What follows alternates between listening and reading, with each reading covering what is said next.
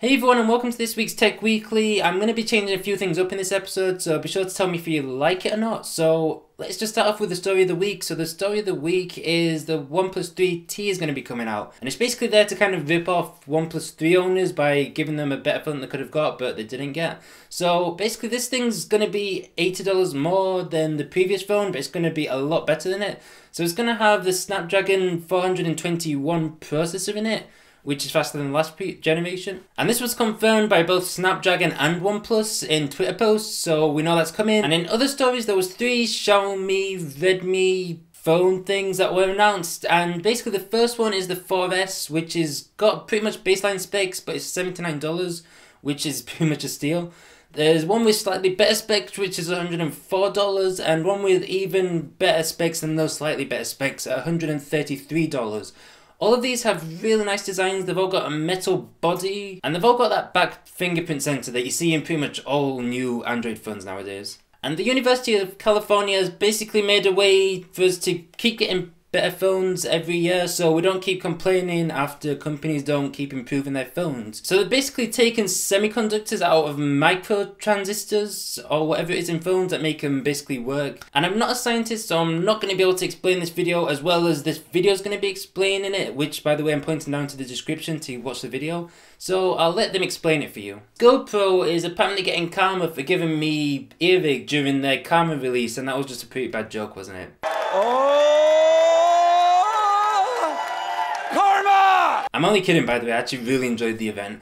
But yeah, they're basically recalling 2,500 of their drones, which isn't too much to be honest. And they're doing this because some of them just kind of lost power in the sky and just fell out of the sky. And obviously this is very dangerous because it could have landed on someone. It almost did land on someone, so yeah, it's good that they're recalling all of these drones, and they're just offering refunds at the moment. They're not offering exchanges because they need to basically resolve the problem first before they start giving exchanges and stuff. And Samsung is patented a folding phone, and I'm not talking about like the old style kind of flip phone things. I'm talking about like where the screen like physically folds and it's like a bendable display kind of thing. So looking at the patent, there's kind of 2 good reasons why they're not doing this. One is because the patent just looks pretty bad at the moment, like the whole design of it.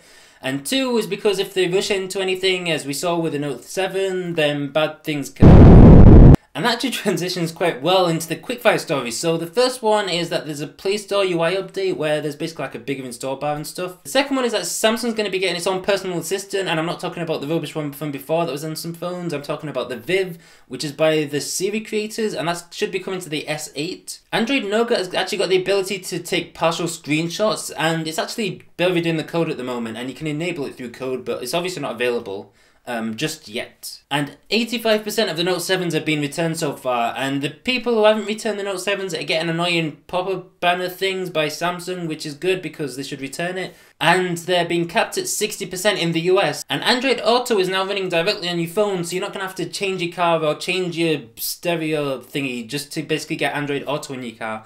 You're going to be able to just put your phone in the dashboard, and basically Google is pretty much saying screw you to all of you people who just upgraded your car yesterday for it. And YouTube now supports HDR video for the 2 people that have HDR monitors at the moment, but more monitors and TVs are going to be coming out soon, so lots more people are going to be getting it soon. So yeah, it's good that YouTube added it in. And the Hyperloop One was shown off, which can go from Abu Dhabi to Dubai in like 12 minutes, which is pretty crazy. It goes like 500 miles an hour. And this is opposed to like the 1 hour and a half that it took to get from Abu Dhabi to Dubai before. So this is obviously really great. And yeah, I hope this all goes well because it'll be pretty great to actually have this thing working. And Google has announced their Nespresso cartridges, their home bases for $20, and it's available in the Google store right now. And Samsung has ran a full-page ad on the Wall Street Journal, the New York Times and Washington Post, where they're basically saying sorry for like making our phones blow up and stuff like that, and we're not going to do it again and all that sort of stuff. And then at the end they made this message self-destruct. And for like the one person that believed me, no, it didn't actually self-destruct, just saying. And moving on to the funny, stupid, or probably weird and a combination of all of them stuff. So I'm not going to be covering a lot of gaming news, if hardly any from on this series, but this is kind of too stupid to not mention. I mean, how did they think that making Windows 10 players not be able to play with Steam players work? Like, why did they think that was actually going to work? So obviously this didn't work because why would it work? I mean, people don't buy games from the Windows 10 store.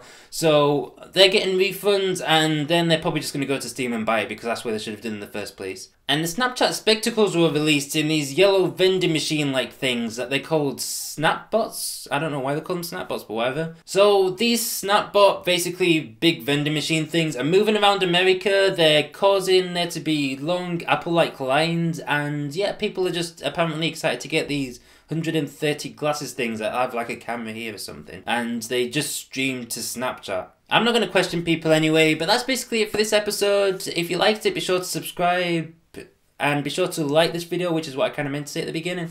And be sure to leave me a comment down below if you just want to comment about how this episode was and stuff. And I'll see you on the next video. Hope you all have a great day. Bye.